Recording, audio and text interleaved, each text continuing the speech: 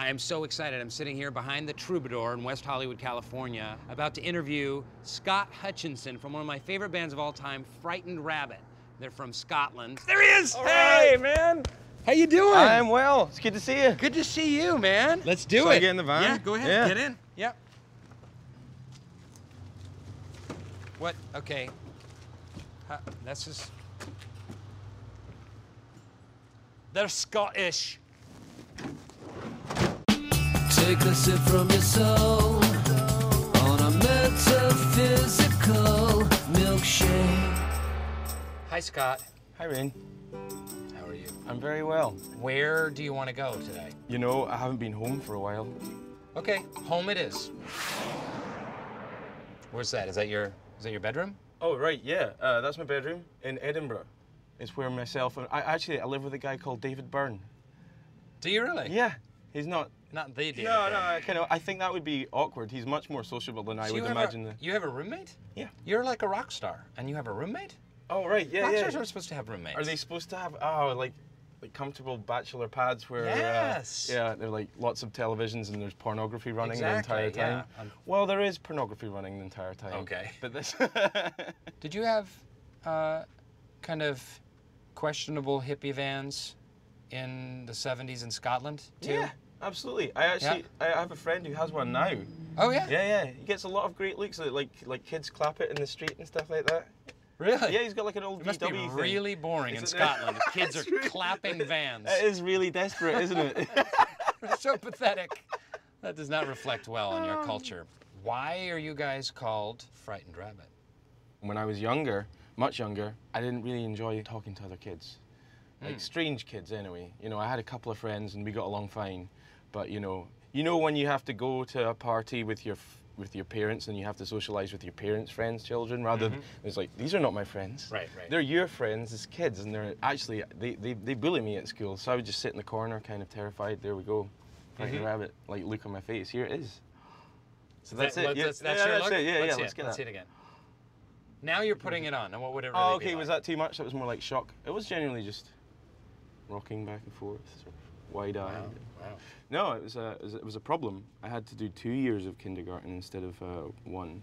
It still occurs to me in certain situations. I sort of freeze up. So how did that transition work from shy guy to performing gigs, and how has it evolved into who you are right now? I went to art school. I kind of had ambitions to just be an artist, so I was drawing all the time.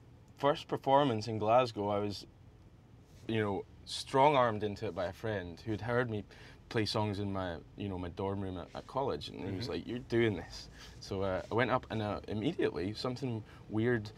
It was a comfort zone or something whereby I didn't feel shy. I didn't feel ill at ease anymore. I felt completely, happy there. I think that's one of the reasons why musicians do what they do, is because they have trouble communicating elsewhere. There's all this stuff that perhaps is stored up. And it can only come out through music, right? Or through lyrics and through songs. Well, it's true. I think there's an energy that we bring that is often unexpected, So, yeah, there's a lot of sweat. You're the sweatiest band. Yeah, we are. Since, like, Motley Crue. Right. That's Yeah. a great, I'm going to use that. That's Sweatiest okay. band since Motley Crue? Could that be on the sticker on the front of the CDs? Exactly. Yeah, That's good. it will be. Dab off your forehead. Yeah. Good? Good. Boom. Life's big questions. Lightning round. What paralyzes your creativity? Sleep. What fuels it? Heartache. What's one emotion that you have you wish you had better control of? Maybe love, falling for. Wrong. Anger. Sure. What's your life's big question? Does what you do in life matter after, or should it not really just matter now, rather than somehow trying to save up brownie points? You've talked before about happiness. You find happiness when you're performing. Yeah. And you find happiness through success. It's not like about an upward trajectory. For me, it's about a creative one and feeling like we're never stagnating. I mean, I feel like for me as an actor, I may have peaked in terms of my popularity. Right. I got a chance to do a bunch of movies. Yep. And The Office was a big hit several years ago, and now it's kind of waning, and this has been done, and my fame may come to an end, but that's okay because I didn't get into it for the fame. I got into it to be an artist. Yeah. to be an actor, Yeah. to get to do cool things and work with cool people and tell stories and express myself in cool ways. So, and the places that you're going from there are, you know, could almost be infinitely more exciting because they're your choices. does happiness come in other ways? You've talked about happiness coming in performing. You do need to find a way to replace with the intense happiness that you find on tour. For me, I have to try and almost go the opposite direction, and I do a lot of, you know, nothing. Wandering the streets there. I find happiness in routine when I'm back as well. It's a really attractive thing to me, is like having something that I do every day, whether it be just like going for a coffee. It's like something you don't get the opportunity to do when you're on tour.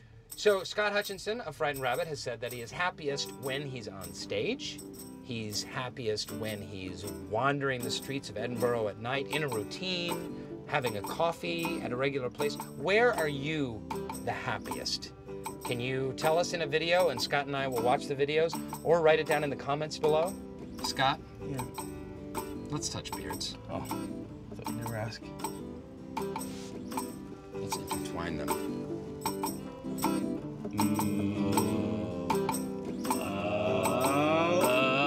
So pancake, subscribe.